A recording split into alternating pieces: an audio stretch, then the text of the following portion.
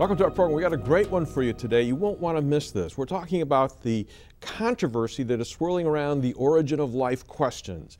Where did the first cell come from? Where did all the information come from that's found in DNA? And we have one of the leading scientific researchers in the world with us, Dr. Stephen Meyer. He's author of this best-selling book, Signature in the Cell, DNA and the Evidence for Intelligent Design. And Stephen, refresh our memory here. We were talking about the different theories that have been proposed, the naturalistic theories that most of our kids get in classrooms across the world. You got them at the university yourself, and you investigated all of these, and you took us through these naturalistic proposals for where did that first cell come from with all the complex information that we find inside of it. Review that, and let's pick it up from there. Well, maybe the first thing to review is the key question of what needs to be explained, because that's what elicited all these different approaches to trying to account for the origin of life. If you're trying to explain the origin of the first life, scientists now realize you have to account for the origin of information. And this really started with Watson and Crick, who had made this amazing discovery that of the structure of DNA first, but then also that DNA contains information. And the discovery of the double helix, the chemical structure of DNA, was made in 1953. But in 1957, Francis Crick put forth something he called the sequence hypothesis, which was a great insight into what DNA actually does, namely that it stores information, and that along the spine of the DNA molecule, there are 4 chemicals that function just like alphabetic characters in a written language or digital characters in the machine code, which is to say it's the specific arrangement of those chemicals, not their shapes or chemical properties, that allow them to perform a function in the cell. What do? The arrangement of those digital characters on the DNA provides information, instructions for building the critical proteins and protein machines that we find inside the cell. So the information in DNA is responsible for sequencing amino acids, the parts of proteins. If those amino acids are arranged properly, proteins fold into beautiful 3-dimensional structures, as we talked about a couple weeks ago, and those 3-dimensional forms perform all the important jobs in the cell. So information produces proteins which perform all the important jobs in the cell. Yeah, that's what you got to explain then is the origin of that information. Yeah, and just looking at the proteins, you can see how complex they are, and those are just 4. There's hundreds of proteins, all shaped differently, all programmed by the DNA, and the fact is that now where did the information come from? Yeah, that's the key thing. It's what I call the DNA enigma, and it's not the enigma is not the question of the structure of the DNA molecule. We know that that was discerned by Watson and Crick. It's not the question of where the information resides. We know that information is stored in the DNA molecule. It's not even what the information does. We have a really good idea of that. It's where did the information come from in the first place? That's the DNA enigma. All right, and what were the theories that were proposed and why were they knocked down? Well, the first approach was the chance approach, just to say, well, all these arrangements of the bases, as they're called in DNA, the information-carrying subunits, those arrangements were a byproduct of chance assemblages of the subunits in a prebiotic soup or something like that, some ancient ocean where you had chemicals floating around and they just kind of arranged themselves. As I began in the book to examine that in detail, I found, first of all, that no serious origin of life biologist has taken that seriously since the 1960s. And secondly, there was a really good reason for that, that the complexity, the amount of information required was way beyond what was reasonable to think that could have assembled as a result of chance assemblages. If you make some simple calculations about the number of possible ways there are of combining the amino acids in a protein or the information-carrying bases in a DNA molecule, and then you compare that to the number of events that have taken place since the Big Bang, where an event is a minimal interaction of an elementary particle, it turns out that the number of combinations searched is far in excess of the number of events that have taken place since the Big Bang. So you're essentially in a situation like a blindfolded man looking for a needle in a haystack, except the haystack is something the size of the universe, and you've got a very limited time to search that, it just isn't going to happen. And, right. and that's what, so the scientists have really dismissed the chance hypothesis as not being credible. So the next approach has been to somehow combine chance with natural selection.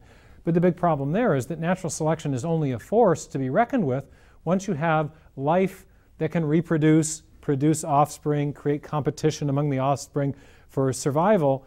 And in other words, you want to explain the first life, you can't invoke a process that presupposes the existence of life. And natural selection does that.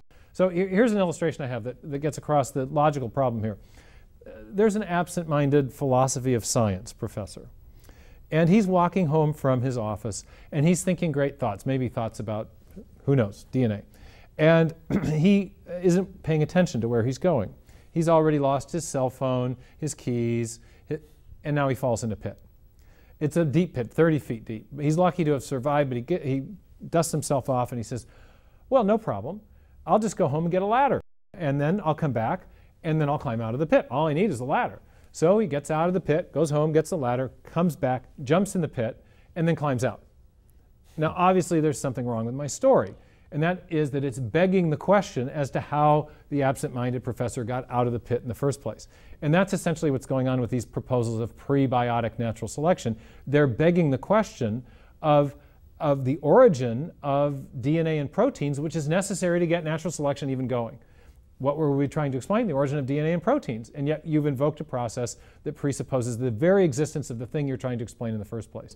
So that approach has been seen as kind of a non-starter, a dead end. And then the third approach has been to invoke basic laws of physics and chemistry to try to say, well, maybe we can explain the arrangement of the parts in the critical information-bearing parts of the DNA molecule as a result of forces of chemical attraction. If you look at the chemistry of DNA, you see on the side, on the two sides of the molecule, little P's and little pentagons. So those are the sugars. The sugars are in the pentagonal shape. The P's are the circular phosphate molecules. Okay, they're represented with circles. That's the backbone of the molecule. That isn't the part that contains the information. The information is represented by the A's, C's, G's, and T's down the interior of the spine. That's where the bases are, and it's the arrangement of those bases, remember, that conveys the information for building proteins and protein machines. Now, the question is, could you explain the information in DNA as a result of forces of chemical attraction? Turns out you can't. If you look closely at the molecule on the screen, you see that there are little sticks. The stick represent chemical bonds, forces of attraction at work in the molecule. Notice that there's bonds between the sugars and the phosphates. There's also bonds between the bases and the sugar-phosphate backbone. But notice that there are no bonds, no sticks connecting the bases in the vertical axis. That's the information-bearing axis, and yet there's no chemistry that's dictating how one base interacts with the next. In other words, no chemistry dictating the sequential arrangement of the bases. Mm-hmm. Now, I've got a visual analogy that makes this point really clear. This is a message that I got recently. Well, actually, I thought of this first when my kids were small. Now I have a son in college, so this is a message that I might have gotten from him. Dad, send money. Now, I used to get these messages on the refrigerator because it was a metallic surface, and these letters have little magnets in them. Okay, so you have forces of attraction that can explain why the letters stick to the backbone, just as you or backboard, the chemical, the magnetic backboard, just as you have forces of attraction that explain why the characters that convey the information in DNA stick to the chemical backbone. Okay, so the forces of attraction explain that, but do they explain the sequencing? Notice that there are no magnetic forces at work between these letters. They're not causing the letters to arrange themselves. The magnetic forces only explain why the letters stick. The sequence is not determined by the magnetism, and I can demonstrate that by just rearranging the letters, destroying the information that was here, and you got the same magnetic forces in play. The same thing is true in the DNA molecule. The forces of attraction that are responsible for the message-bearing text sticking to the backbone are not responsible for the arrangement of the characters. And you can see that if you examine the chemical structure of DNA. So the self-organizational idea that forces of attraction are dictating the sequencing turns out to be completely inconsistent with what we know about the chemistry of DNA, and so that theory has failed as well. And the first guy to admit it was actually the guy who originated the theory, Professor Dean Kenyon. All right, this is absolutely fascinating, but if you haven't got chance, and you haven't got natural selection, and you haven't got a combination of those two, and you've got none of these theories, what's left? Well, I began to consider the possibility that intelligent design might play a role, because even with my illustration of the magnetic chalkboard, it's obvious that the key factor, the key cause involved in arranging the characters to spell a message was a mind, it was an intelligence. So I began to wonder, could the same thing be true when we're talking about DNA? Information, after all, is a kind of a mind product. It's something that we know from experience comes from intelligence, not from undirected physics and chemistry or chance variations. In fact, I love what you say in the book, is the only place it's ever come from has been intelligence from someplace else. In other words, this information doesn't come from any other place but intelligence. Well, that was my intuition going into this, and as I examined the DNA enigma and examined the different naturalistic approaches that had been proposed to explain the origin of information, and then found that each of those approaches in turn failed, that led me back to my initial intuition that maybe intelligence is the only thing we know of that can produce information. And so for me, that led to a question, which is, could the design hypothesis, could the idea of intelligent design be formulated as a rigorous scientific argument? Not just an intuition, but something that could be justified by reference to a standard method of scientific reasoning using a standard scientific method. All right, how did you go about this? Well, I met a man named Charles Thaxton in 1985, and he's the one from whom I first encountered the idea that intelligence may be in some way responsible for the information in DNA. He'd written an important book called The Mystery of Life's Origin, still a classic in the field. And it was a comprehensive critique of theories of the chemical origin of life. But in the epilogue to the book, he not only critiqued the standard theories, he floated an alternative hypothesis. He called it the idea of an intelligent cause. And for him, this was largely an intuitive thing at this time. It seemed intuitive that you would need a mind to produce information. DNA was full of information. Maybe that was the explanation. So a year later, I was off to graduate school. I was intrigued with this idea, but I wasn't convinced yet. And I thought, well, maybe this is what I'd like to study when I start into my PhD research. And so, in fact, I did a dissertation on the whole question of the origin of life.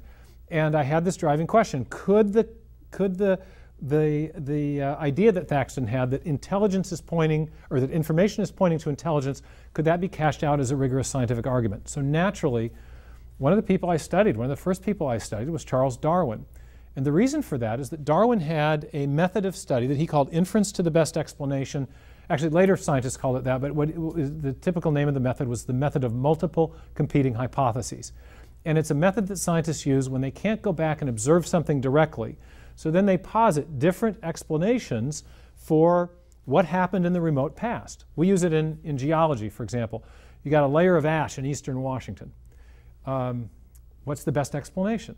Well, the first thing you do is posit all the different ones you can think of. Well, maybe it was an earthquake, well, maybe it was a flood, maybe it was a volcano. And then you choose the one which, if true, would best explain the evidence. Well, that makes sense so far, except it begs a question, which is, what constitutes the best explanation? Right.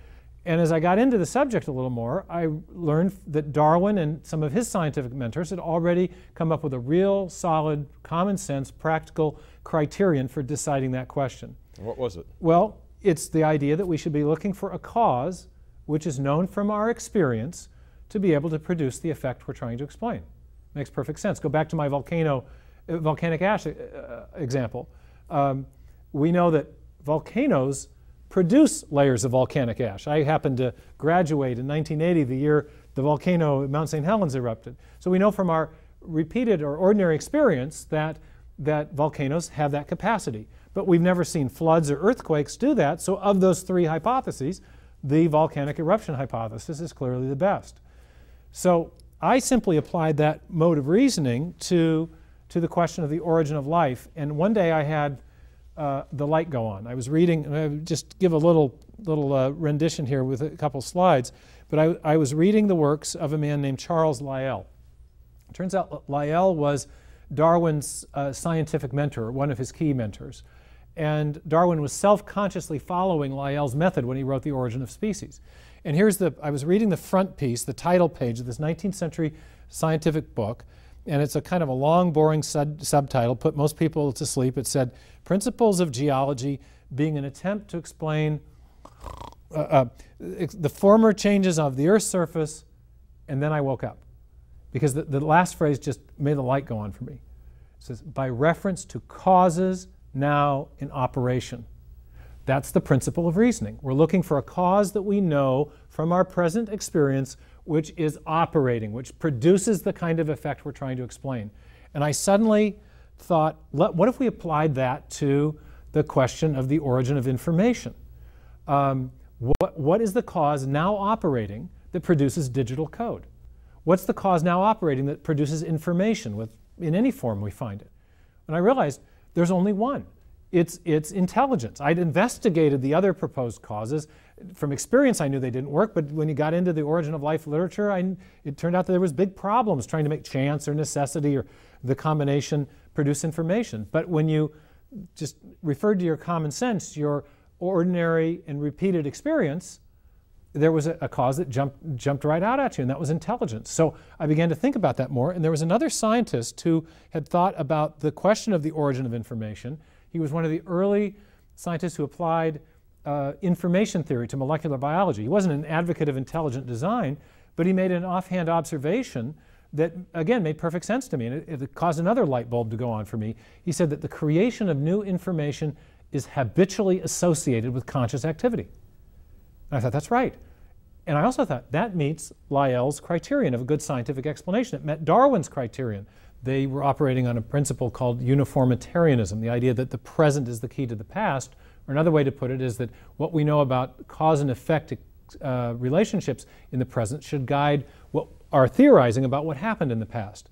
Well, what do we know about cause and effect? We know that information always comes from intelligence. Keyword always. Always. That's what we know from experience. It's the only known cause. And so that's the cause now in operation that Lyell said we should look for. That's the cause known to produce the effect in question, which Darwin said we should be looking for. So what are we trying to explain? Again, we're trying to explain the information in DNA. Bill Gates says that DNA is like a computer program, but much more complex than any we've ever devised. That's a very suggestive observation because we know from experience that programs come from programmers. We know more generally that information in whatever form we find it, whether we're talking about a headline in a newspaper, or a paragraph in a book, or a hieroglyphic inscription, or even information embedded in a radio signal, if you trace information back to its ultimate source, you always come to a mind, either a headline writer or a scribe or an author or a broadcaster. You never come to just undirected processes. Information is always the product of intelligence. And so when we find information embedded in digital form in the DNA molecule, that, by the logic of Darwin and Lyell, points decisively back to an intelligent cause, because we know of only one type of cause that produces information. We're looking at the distinctive effect or hallmark of intelligence in information. It's a compelling Yeah, I find it really ironic. You use Darwin's method of reasoning and you come to a non-Darwinian conclusion. Well, let me give you one other irony, and then I'll show you the overall structure of the argument as I've developed it. There's a scientific research program looking for extraterrestrial intelligence out in space. What are the scientists looking for? They're looking for information embedded in a radio signal, because they understand that information is always the product of intelligence. If they find information, code embedded in a radio signal, then they will infer that ET is the source of that information. Now, no one has found such information embedded in a radio signal, but the point is, if you use that same logic and you apply that to the discovery of information in every cell, you realize you've got a compelling indicator of an intelligent source of that information. My little cartoon here says, as I read it, we're receiving messages from outer space telling them to stop bombarding us with unintelligible messages. But you're actually talking about the SETI project that is actually looking for SETI. Intelligent messages. Yeah, but the key is that they concede the principle of reasoning that's at the basis of my whole argument, which is that information only arises from intelligence. And that's why they're looking for information, because they're interested to see if there's any evidence of intelligence out there. Now, what I've done in the book Signature in the Cell is therefore develop the case for intelligent design self-consciously using the method of reasoning that Darwin himself used in The Origin of Species. I'm using a method called the method of multiple competing hypotheses, or sometimes called the method of inferring to the best explanation. And what I've done is I've looked at theories based on chance, theories based on necessity, theories based on the combination of the two, and the theory of intelligent design to see which best explains the key feature that has to be explained to account for the origin of life. And the key feature of the cell that has to be explained is the origin of information. We've also called it specified complexity, but that sequence-specific arrangement of text that we're talking about that's critical to the cell's function. And as I examined, even as we've done in these last few programs, the different competing approaches, I found only one that provides a cause which is known to produce the effect in question, and that's the theory of intelligent design. Theories based on chance, based on natural law or necessity or self-organization, and theories based on the combination of necessity and chance all fail to explain the origin of information. That leaves us with only one known cause, and because there's only one known cause of the effect, we can, when we encounter the effect, infer back decisively to the cause. That cause is intelligent design, and the method that I've used to make that case is the very scientific method that Darwin himself advanced.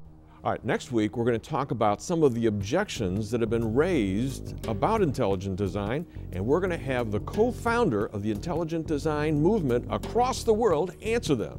And I hope that you'll join us.